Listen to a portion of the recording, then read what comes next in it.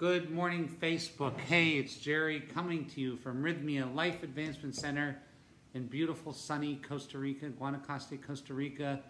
I'll let traffic build here for a second. We're a life advancement center that specializes in using sacred plant medicines along with metaphysical teachings. This place has impacted me greatly. I had been a business guy, a fairly successful business guy, made a lot of money time and time again, and was extremely unhappy with my life. I couldn't figure out what was wrong with my life. And so one thing led to another, and I did this plant medicine program, and it just changed everything. It changed everything. And it's 5 years ago this July. And my life is completely different than it was. And when I say completely, it's a night and day change. What does plant medicine do? So I was thinking about what to talk about today. Unfortunately, we had an event here at Rythmia with two of our employees that their grandmother just passed this morning. And these people are my family, and it impacted me in a hey guys, hey Laura, hey Susan. It impacted me in a really big way, and I just want to talk about something that has to do with that, and has to do with real truth. So the thing that we believe that happens to people, and we believe this because we're shown it on plant medicine, is that people split from their souls. When between the time they're conceived and about 5 years old, they have this split, and then that split is the source of all disease, addiction, disorder, sadness, and we really believe it. And I get to see it every week because we've healed over 4,000 people since we started this place. So we have a real basis for understanding, for understanding what's what with everything. We have a basis, and we keep data on it. So this is something that I'm actively looking at. And it got to think, the plant medicine wants to be in truth. So it merges us because the truth is, we're whole, we're perfect, we're eternal. That is the truth. That's the whole perfect eternal is the astral truth. The earth truth is something completely different that I experienced again this morning. And here's the truth, and you may or may not like this, but when you get to this truth, it adds value and beauty to the whole thing. It makes it so worth living, yeah? So worth living. So what is the truth? Well, just like the girls that lost their grandmother today. In life, everything that you know and love is going to be taken from you. Every single thing that you know and love is going to be taken from you. Your friends, your family, your beauty, your health, your wealth will all be taken away because you die. And if you live long enough, most of that precedes you. You get to see other people leaving you before then. If you're more than 10 years old, you've probably already experienced a great loss in your life. You probably have. If you're 50, you've experienced a lot of them. If you're 80, you've experienced a ton of them. This is the constant state of life that's change and loss. It is loss. So how is that supposed to make me happy? It does, because here's what. Once you are aware that that is an absolute, irrevocable fact of your life, that you're going to lose every single thing that you have, that makes every scene your altar, and every second sacred. Whoa. So that makes every scene your altar, and every second sacred. And once you get to that point where everything is a blessing, everything is sacred, and it's hard to remember that when the dog just ate your school paper. It's hard to remember that. But that dog eating that school paper is that second you will never, ever, ever, ever have again. You won't have it again. So instead of trying to buck the system somehow, so I drink enough alcohol that I don't have to worry about losing everything, or I have enough sex that I don't think about the, the, the, the temporary state of my being on this earth. Or I can make enough money to somehow beat the system and live forever. Ain't going to happen. But what you can do is you can bring joy to every second by realizing that this second is a fucking gift. That this second, no matter what the fuck is happening, is a fucking gift. Wow. So it's really hard for me when I was looking into those girls' eyes and to see the pain and want to come in there and fix everything. Yeah? Fix the unfixable.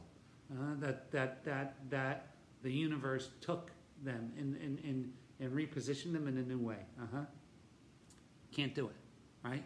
But what I can do, and this is what's so crazy with the more you do this work, is that in that second I realized that I was watching something that I'm not going to see again, and I embraced it, and I love those kids, and the thing is this is the thing of you. So this is do you want to get this whole fucking thing? You want to get woke, as they say? Just realize, fuck reading about different levels of spirituality, different wormholes, different this. Just realize that everything you're seeing is going to be taken from you. And therefore, everything is your altar. And everything, every second is sacred. Just get to that point and boom. You don't need nothing else.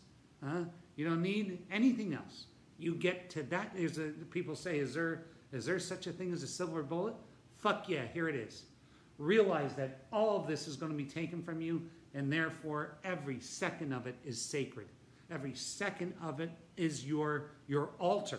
Every scene that you see is your altar, and every second is sacred. And then when you feel that, you're no longer doing your being. When you can feel that, you're being, not doing. You're being. And as that being, there's joy. As your being, there's that joy. As your being, there's that joy. And beauty. In the most fucked up things, there's that joy and beauty. You get fired, and somewhere in it, there's sweetness. And something bad happens, and somewhere in it, there's sweetness. When those girls told me that today, I just thought, what a great woman the grandmother was. To generate so much love. How beautiful. How beautiful. How beautiful. You know, how beautiful. How beautiful. And this is the thing. Instead of trying to get this and trying to get that, what's the result of being merged with your soul? Is fucking being able to be that. Being able to say, this is my second. It looks fucked up. I lost some money. That happened. This woman left me. The guy I was sleeping with slept with my friend. Whatever the fuck it is. It's sacred. It's not coming back. And there's beauty in it when you're connected. When you feel like you're being thrown up on the rocks by everything, whole different deal.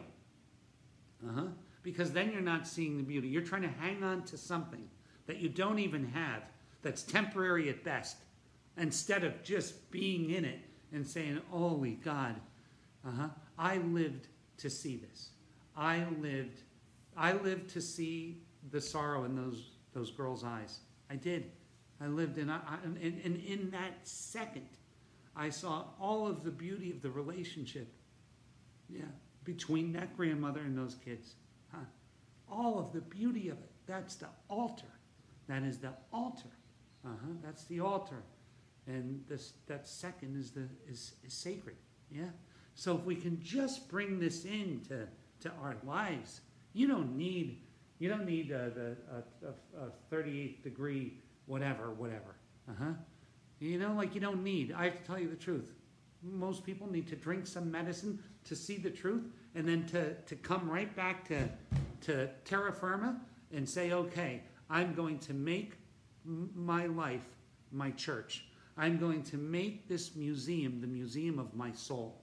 That this is it. I get to collect all this, and when I say collect all this, I don't mean cars and jets and shit like that. I don't mean that. I mean collect all of this And what do I mean by this? These relationships, these connections with the people next to you.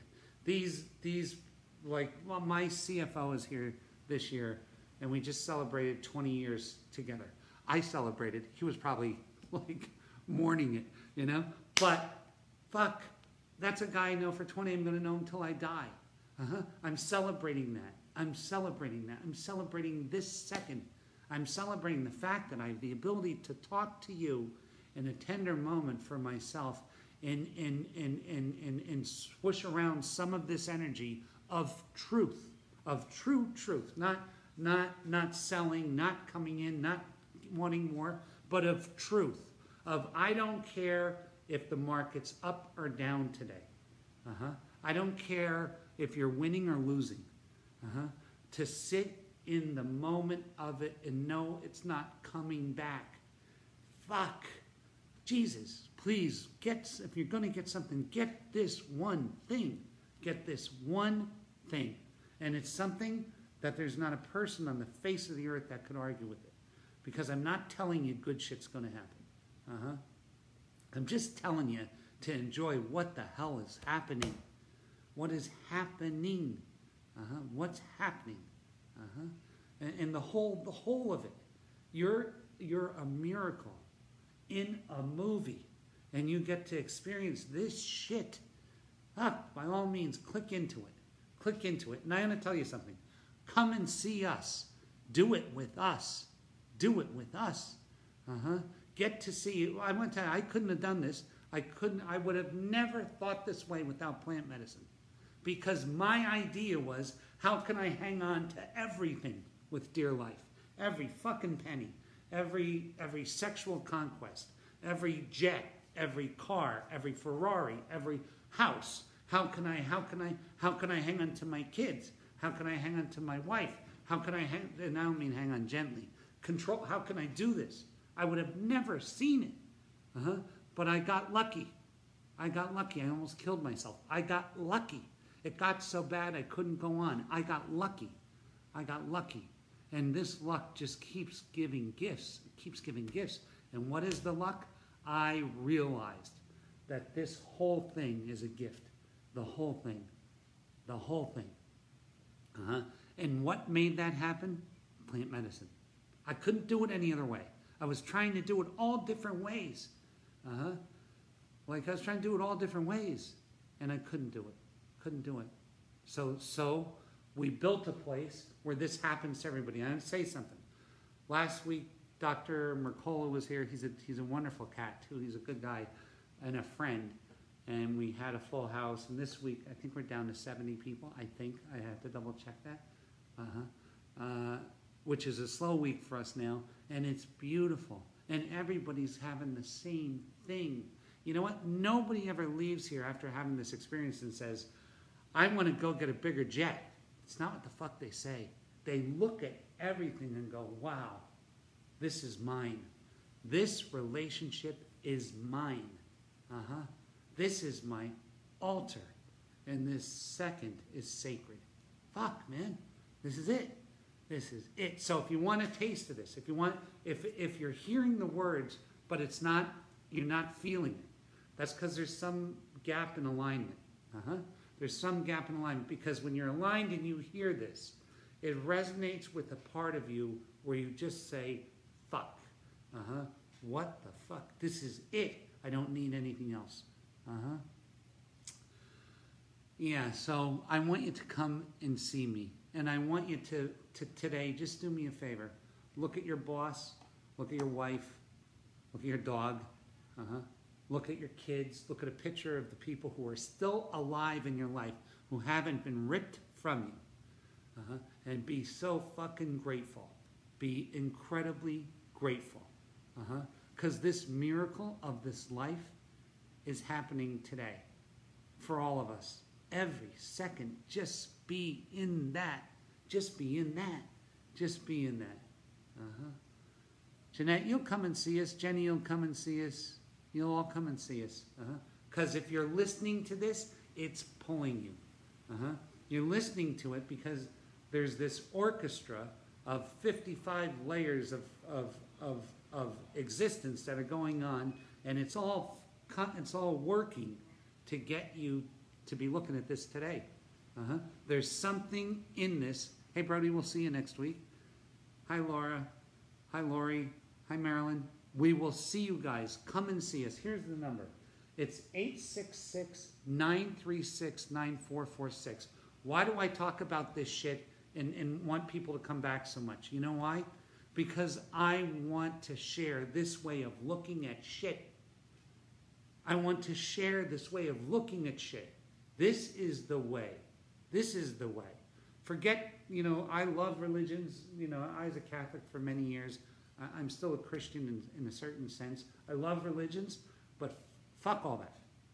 If you realize that this second is your altar, or this scene here is your altar, and this second is sacred. Fuck! So in the height of it, when shit's getting crazy, if you just remember those two things, to look around, and I swear to you, this is how a little bit insight through the medicine and then practice of that mindfulness. When these employees, this one employee came to me and told me about her grandmother, I was devastated. But in that second, I just saw so much beauty and joy and just wonderful shit, because they did their job. The granddaughters and the grandmother did their job together. They loved so much. They loved so much. So let's do our job. Let's be the one that someone cries about. Let's put in the effort to be in the moment and realize this is our altar and that this is sacred. Please do me a favor. If you're listening to this and you got something out of it, share it with your mother. Share it with your grandmother. Share it with your kids. Share this thing, because this is the real deal. This is it. I love you guys. I'm going to be short here today, but I love you, and I want to see you here at Rythmia. Please come to Rythmia and get a piece of this, because it's beautiful, beautiful, beautiful stuff. Have a wonderful, wonderful week. God bless you. God hold you, and I will see you next week. God bless.